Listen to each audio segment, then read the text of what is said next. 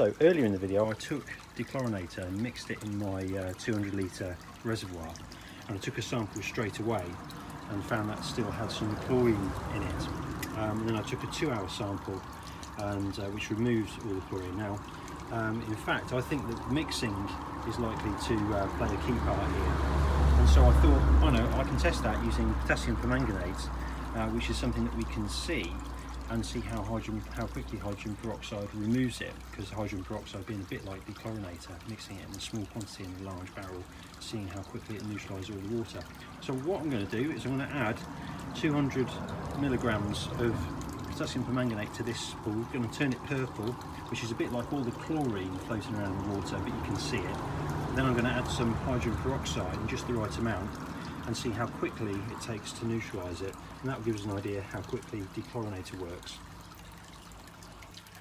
Okay, right, so this is about 5 minutes on now. You can see the white pipe right at the bottom of this 200 litre tank. It's got the pinkish colour.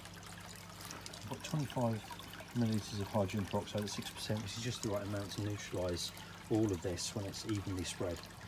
So I'm going to chuck it in, give it a stir like I would do normally, and then see how long it takes for all of the pink to go. This is equivalent to throwing in dechlorinator and the chlorine disappearing.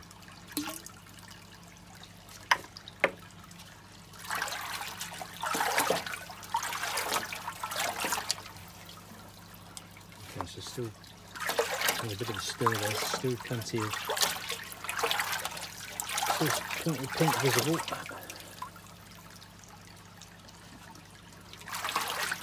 It's getting a bit clearer, but there's still plenty of pink. Oh, that's getting a lot clearer now though. Stirring. Yep, now we clear up the top here, and we're pretty clear down to the bottom. There you go, we're clear. So there you go, it takes about a minute to completely disperse a chemical throughout a 200 litre barrel with continuous stirring. So when you're using your dechlorinator, as long as you're leaving it for at least a minute and stirring it, that's plenty of time for it to remove all the chlorine before you add it to the pond.